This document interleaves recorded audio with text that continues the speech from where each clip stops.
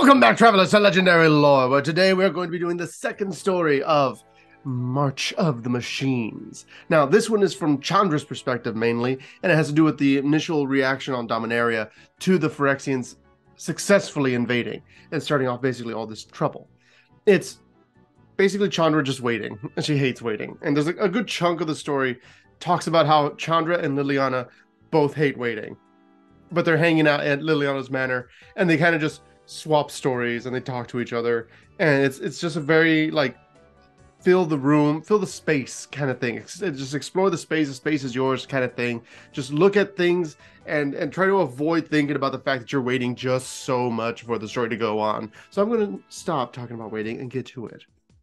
So Tyvar, Kaito, and Kaya, they arrive at Dominaria, and they basically give them the lowdown on what's going on. Chandra at first is somewhere else entirely, and she runs over and she's like, oh no, I don't hear Nisa. I only heard 3 people show up, and I've already heard Kaya, Kaito, and Tyvar talk. What does that mean happened to Nisa? Is she dead? Is she all right? What happened? And that's when she gets in there, they debrief them on everything, and she discovers essentially that Nisa has been taken.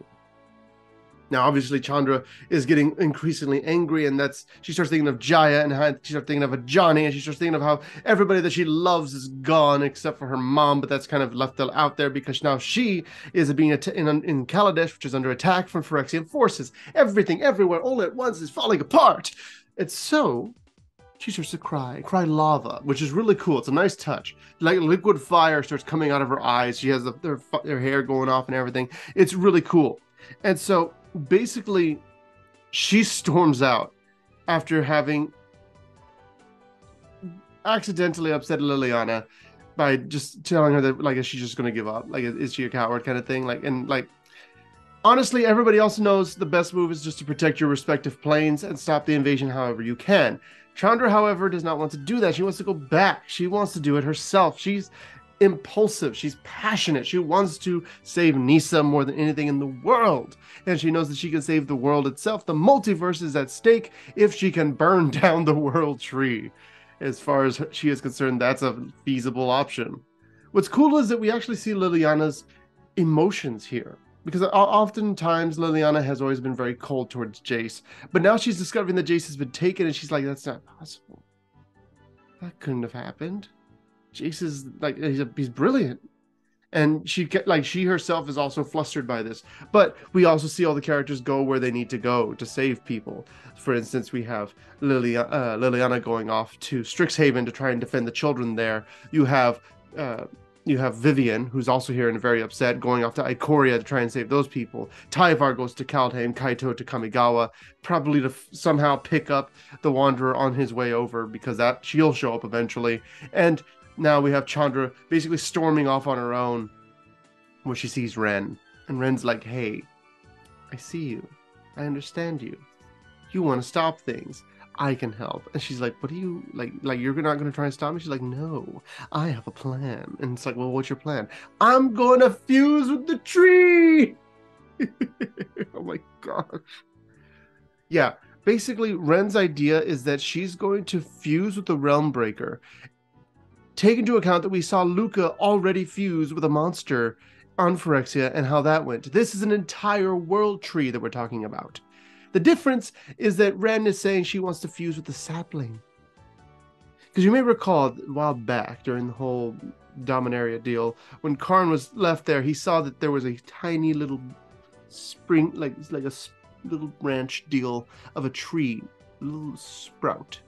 That sprout is at the center of the Realm Breaker. Everything else is Phyrexianized, but that little sprout is still at the center of it. Because, of course, the whole world tree idea, that's part of it. That's how it's set up. Now, we don't really know the full extent of how Phyrexianizing and turning a little sapling into a giant tree works, and how the sapling would still be inside the tree, but that's just how things go.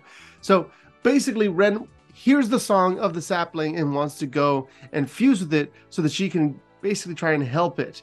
The reason this could work is because her fire can burn the oil, and Chandra can also burn the oil. So if they can get to the tree and burn the oil, they can fuse with it, channel the flames, and basically get everything working the way they want it to work, and everything will be fine. Everything's going to be just tasty. It's going to be the best.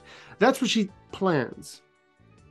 Now, obviously, there's a few logistical problems with that, but that's essentially what the entirety of their whole deal is. Ren also says that she's sure the moment she's able to fuse with Realmbreaker, Teferi will be able to come and help them. She has faith that Teferi will come because Teferi is such a good guy and he'll help them. And it's just really funny because, like, she has no reason to expect Teferi is going to show up because Teferi, he just got lost to time. But, you know, she has that whole connection there, and she has that idea of what's going to happen, how she's going to pull it off, what she can do, all that stuff. And honestly, it's a cool idea. I think it's worth a shot kind of thing. Like, you're going to die anyways. Everything is falling apart. Ren doesn't really have anywhere she can go back to. Chandra's not going to go defend Kaladesh because Sahili's already doing that. So what else are they going to have these two do? So they go off and they just planeswalk directly to Phyrexia. Like, they're like, let's just go. Let's do it. We're in. We're flying in. And at the same time while that's happening, the entirety of the multiverse is falling apart.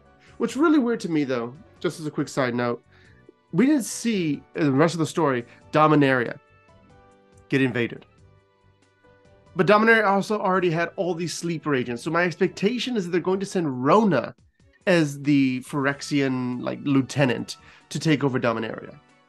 Simply on the grounds that Rona at this point was left with Elesh Norn. She's most likely going to send her back in there into the fray just to take over the place, awaken all the sleepers, and try to take Dominaria.